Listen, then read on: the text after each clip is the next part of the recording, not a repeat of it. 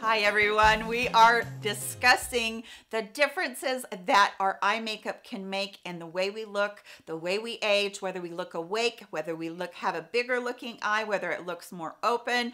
And what I'm gonna do is I will not have this eye done during the tutorial. This eye is going to completely be done, but you're going to be able to see me in action do this eye. I'm gonna explain to you all the differences and the reasons why I'm doing it this way as compared to this way. So I hope that you do enjoy this today. Please give it a thumbs up if you do, and if you're new to my channel, special welcome to you. Thanks for being here. I hope that you do decide to subscribe.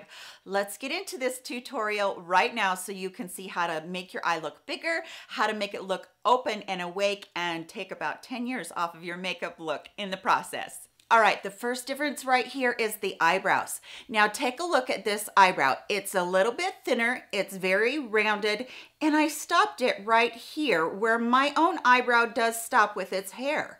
But I should have brought it out here and made a tiny bit of an arch and gone above if I could to kind of give this a lifted look. So if you look on this one right here, what you're seeing is I brought all this hair out here, fluffed it up. I had a little bit extra on the top right there, did a little bit of a pointed arch, not a lot, but a little bit. And on this part right here that you can see that this is turned down a little bit, I kept that just a little bit higher, a little bit fluffier, and then I brought the tail out. Now my own eyebrow doesn't come out this far, it does stop before the eye. So that is one thing to keep in mind, is definitely eyebrows are important. A little bit thicker helps. And the fact that we're pushing it up, or, you know, making that little arch right there where we can kind of bring a lift to our eyes. So you can already see how these two eyes are different as far as that goes. All right, so the next thing that we're gonna look at is the waterline. Now, as you can see right here, I put black into the waterline. I wore black in my waterline for years and years and absolutely loved it, loved the smoky look about it. But when I made this one small transition, it made all the difference in the world. And that is to put a very light pencil into the waterline, one that is either cream or light pink or light peach, and it really nude, it really does lighten everything up. So definitely putting a very light color in the waterline will immediately open up that eye and make it look bigger. Okay, this next thing is we went too dark on this eye. So the first thing we're gonna do is we're gonna talk about transition color, and I'm going to go, this is the Miss Bliss palette, and I did use this on this eye. However, it got really dark because I came in with a different one, but we'll talk about that in a second. So I'm gonna go into the lightest color over here, which is a very, very light pink. This is gonna be my transition color, and I'm just using a very fluffy blending brush. This one is from Zoeva. Nothing specific about that. Whatever blending brush you have will be fine, but I will make sure that I list all these below so that you know what I'm talking about, and make sure you tap that off so you don't get too much too fast. And this is going to be my transition color. So I am making sure that I come out here by the tail of that brow, and I am putting that transition color a lot above the crease. This is not a color that I want to get lost in the crease. This is a color that I want to make sure that is seen because it's so light and it's so pretty, it's going to help lift the eye. Now, let me say before we go any further, I do have a palsy in my hands, so I am not nervous today. I just have a disability in my hands. So keep that in mind as you're watching me, and you might think, oh my goodness, she is so nervous.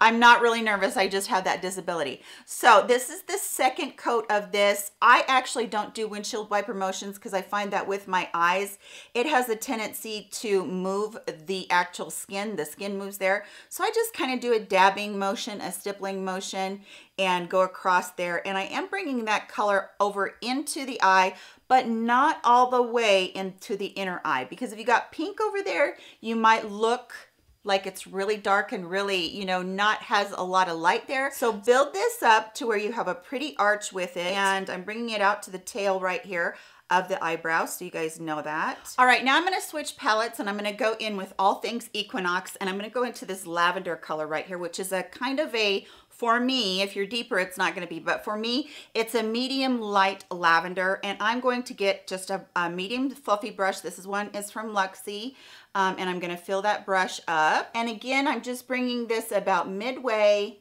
and I'm doing exactly what I did with the actual pink shade, but I'm going, you know, just a little bit lower. Now out here on the outer eye, I'm going to pull this up towards the tail end of the brow. All right, so on the next one, I'm gonna go in with a shader brush. This is kind of a domed shader brush, and I'm gonna go in with the color right here that is kind of a deeper mauve. Tapping off that brush is always important, and I'm going to bring this down onto the third of the outer eyelid.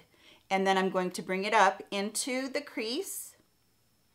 But I am not using this anywhere halfway in. So I'm leaving all of this color halfway out on the eye total. And if you look at the two eyes, look how bright this is. Look how much less product I used, less color I used, and we're just really lightening everything up. So I started off with a lighter color. I'm using a lighter color all the way through, one that matches my very fair to light skin tone, and it does help that color to look more like just a deeper color of the eyeshadow that I'm using instead of getting really dark really fast like I did on this eye over here. So again, pulling that up ever so slightly to blend it with the first colors that I did use. You can see that I have hardly any color right there. It's really soft, but at the same time, it's a lot of shading, a lot of light, a lot of different colors really blended well, whereas this eye just looks dark. It just looks like that black color that I have on there just overtook the whole look. All right, now I'm gonna go into this color right here, and I'm just gonna pick that up on my finger, and if you've been with me for very long, you know that I like to use my finger to put my lid colors down, but you know that I also do spray my finger with a setting spray to make that color a little bit brighter. And so I'm going to go all the way in to right where that other color was starting. And really I'm just kind of taking my finger and pushing it down instead of pulling it across. Pulling that color across is going to make you lose some of that vibrancy of that color, that brightness of that color. Now I'm just going to go back in and kind of just really blend that so that there's no harsh dark edges there. Okay, here's the next trick.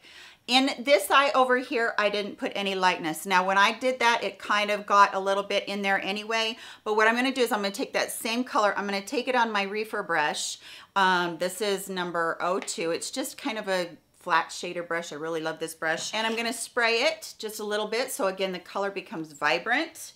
And I'm going to go down in here to do my inner corner. Now I had some people ask me how you do an inner corner. This is it, guys. So you're gonna take this brush, and the easiest way for me to do this with my shaking hands to get it exactly where I want it to be is to just lay it in there on its side, not flat, but on its side, lay it in there and just push that color over from the inner edge of the eye. So you're kind of just not really going to go like this and this with it. You're just kind of going to push the color a little bit into there. I have my monitor right here. Forgive me for glancing over there. I know that that's really distracting when people do that. But that is really what you need to do, is make sure that that color is pushed over just a little bit to make sure that that brightness is right there down into that inner eye area. Now on the bottom lash line, I'm going to take this is Wanna Get Lucky from Ardell liner, and this one is in purple. And I'm going to just take this liner, and again, forgive my shaking, guys, and this one is going to come out here about a quarter of the way. So I am laying down color, but I'm not coming more than a quarter of the way in the eye. And now I'm going to take a rounded smudge brush. This is very dense, very thin, very short. This also was from Zoeva, and I'll list it. And I'm going to just take this brush and I'm going to lay it down there straight, and I'm going to start to work this from the outer eye into that inner eye, and I'm just smudging it out. So there's not going to be a stark line here for my eyeliner. There's going to be a nice smudge, nice soft look right there. And I am pulling it over, but I'm only pulling it over about 2/3 of the way underneath the eye there. So there you can see that it just got smudged out a lot, and I kept it a lot thinner, so it's kind of pulling up too. It's not coming down like this one is, so it's kind of just going up towards that tail, or pointing up towards that tail, because I didn't darken this right here on the outer corner. I'm going to go back down into this color that I used to darken up the outer part of my eye a little bit, and I'm just going to put this over the top of the eyeliner to kind of make it budge proof. It shouldn't darken it too much. It will darken it a tiny bit, but at the same time, that's just insurance to make sure that that won't smudge down. It really does help a lot. And then the eyeliner. Eyeliner can be a yes or a no. If you don't like the look of it, you don't have to use it. However, I like it because I like it to make my eyelashes look really thick, and that's what it does when you keep it super tight on your eyelash line down there. So I'm gonna go on top of my lashes. So because my hands do shake, I just take that and I lay it down and I push the lashes down as I'm going across, and I'm coming out there, and I got a little bit too thick right there. Oh shoot. Okay, I can fix that. But what I want to show you is that you're going to stay away from this outer part about 1/4 inch. So instead of arching it and coming all the way down, or even trying to do a winged liner or anything, I'm going to stay away from that part, because what happens is when you pull that down, the eye look will be pulled down too. That's what's going to make it look downturned. And that's what this did right here. I came all the way out to where it connects with the bottom lash line, and it really did look like it was pulling that eye down. And this one is going to look more lifted because it didn't. Now I'm going to go off camera. I'm going to fix that little divot that I got right there. And then I'm going to go ahead and I'm going to do my mascara, a couple coats of mascara, and I'll be right back to talk with you, show you the finished look, and we'll talk about the differences again. Okay, everyone, there's the finished look. Let's talk about this just a little bit. Eyebrow lifted a little bit more, little bit thicker, little bit of a point in there. Waterline, a really beautiful nude or a pink in there, light pink in there is really great for you. Keeping your colors lighter, making sure that those colors are a lot lighter and that they are pulled up. This one you can see that the color doesn't come up as far right here towards the tail. Putting a light color on the lid, how important was that?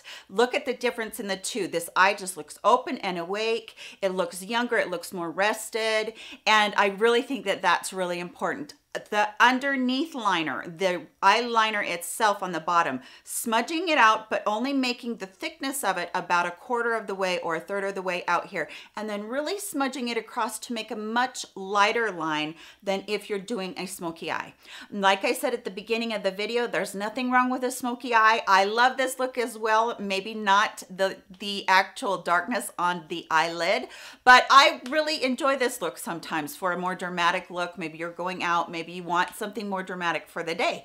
There's nothing wrong with that. But I have found that doing my makeup lately, this has made such a huge difference. Lightening everything up, pulling everything upward, and making that eye look more youthful, more awake, and just really has helped me so much. So I hope that you did enjoy this video today. Thank you so much for tuning in.